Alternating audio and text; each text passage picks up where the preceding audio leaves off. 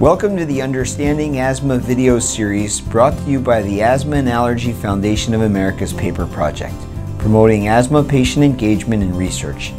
This segment will cover levels of asthma. I'm Dr. Michael Pistiner, an allergist at Mass General Hospital for Children. I'm here to talk to you about the importance of patient engagement and research and how you can help researchers ask the questions that are important to you. Together we can improve the lives of people in our community. After watching this video series, you will have a basic understanding of asthma, be able to recognize some of the common symptoms and triggers, and learn more about uncontrolled asthma and asthma attacks. You'll also understand why it's essential for those with asthma and their caretakers to be involved in asthma research. After watching this segment, you will have a basic understanding of the different levels of asthma and learn more about uncontrolled asthma. There are 4 levels of asthma based on how severe it is. Intermittent asthma, you have symptoms less than twice a week and wake up less than 2 nights a month. Mild persistent asthma, you have symptoms 2 or more days a week and wake up 3 to 4 nights a month. Moderate persistent asthma, you have symptoms at least every day and wake up 1 or more nights a week. And severe persistent asthma, you have symptoms during the day and wake up every night due to asthma.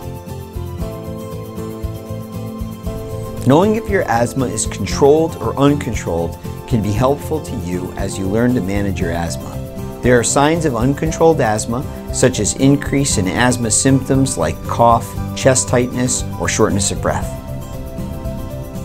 Keep the rules of 2 in mind. Your asthma is well controlled if daytime symptoms happen less than 2 times per week, nighttime symptoms happen less than 2 times per month, and you need reliever medicine less than 2 times per week.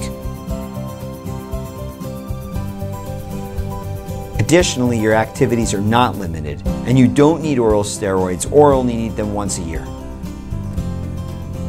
So, your asthma isn't well controlled if your activities are limited, you need oral steroids more than once per year, you have daytime symptoms 2 or more times per week, you have nighttime symptoms 2 or more times per month, or you need your reliever medicine 2 or more times per week.